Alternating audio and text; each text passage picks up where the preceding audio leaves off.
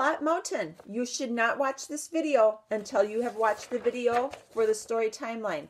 So if you have put this video on, go back, find the story timeline video, and make sure you watch that first. We're going to go through the Plot Mountain.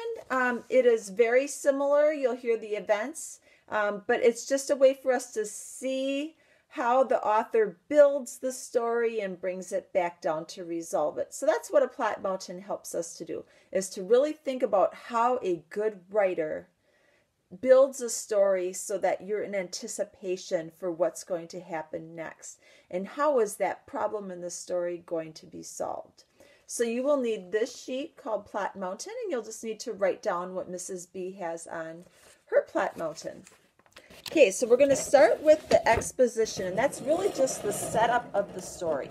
Okay, so that's what the exposition means. It means who are the characters, what is the setting, how do they establish the plot line, how is the storyline established.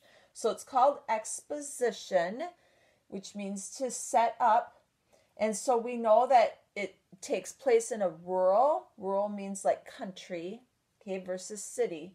It's a rural town in West Virginia. The main characters are the Preston family, and in particular, Marty Preston. He is our main character.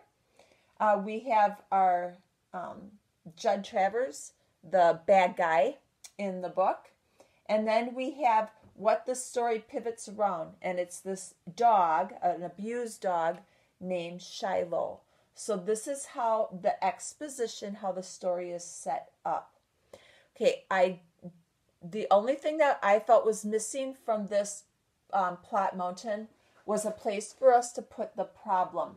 Because every story has a problem, a conflict, right? We talked about it as a conflict or problem. And so in the middle of this mountain here, I want you just to find a place to write in this box and write the problem. And I'm just going to put that it's the other word for that is conflict, because we use that a lot in class this year. We talked about the conflict, right, in a book. So the conflict or the problem for Shiloh is that Marty wants Shiloh as his dog, but he is owned by Judd. So that is what needs to be solved. How is Marty going to get Shiloh to be his dog? Okay, so now we're going to go up to some parts of rising action. If you remember, rising action is building up. It's all the different things that happen in a book that builds up to this top part here, which is the climax. And remember, the whole time we're working on solving this problem. So, rising action. Shiloh is returned after being found by Marty, but comes back to Marty. Then Shiloh is hidden right in the woods, but is attacked. And then Judd finds out because Doc Murphy has to tell him, but Doc Murphy lets Shiloh stay at the Preston's house for healing because he was attacked. So all that part of the book, so from the setup of the book all the way through till we reach the climax, that is called the rising action. It's how an author builds a story to try and solve the problem. It's how is it solved? Okay, so they're working on how is this problem going to be solved, reader.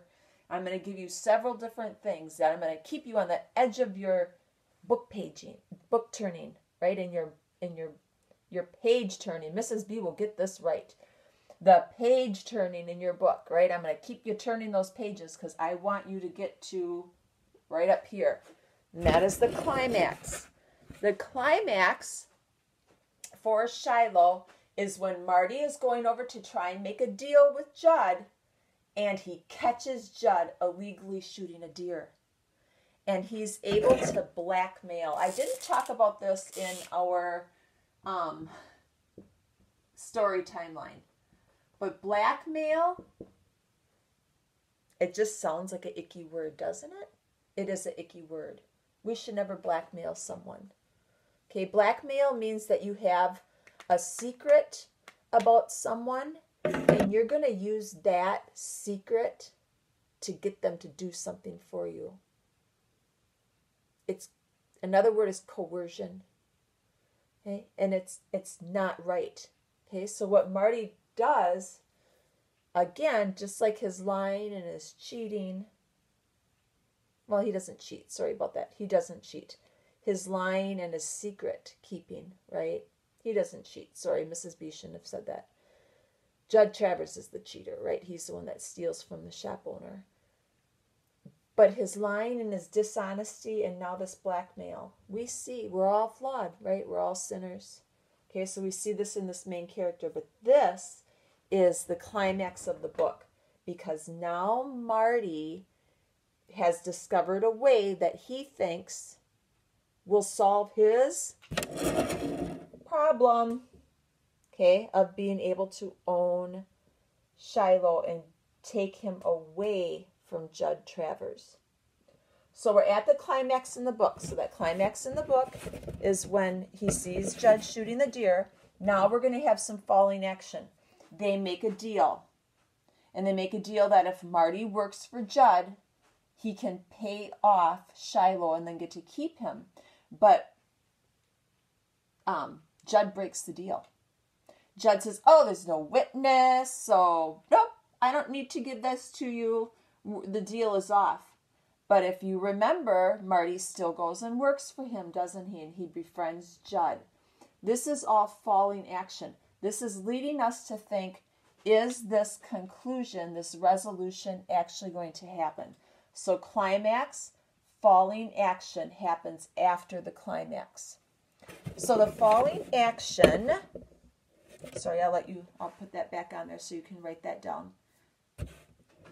Okay. There. Now you've been able to see the whole board. I might be going a little too fast. You'll just maybe have to pause this video. The falling action happens, and then we get to the conclusion.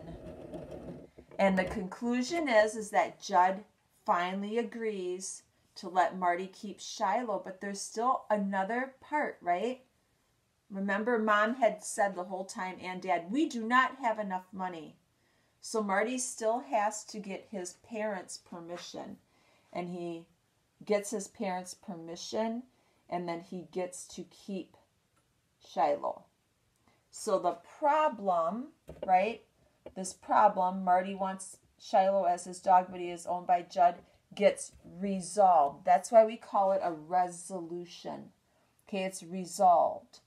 And it's when Judd gives Marty the dog. That is our plot mountain for Shiloh. I wanted to keep this nice and short because it really is just an extension of what we did on that story timeline.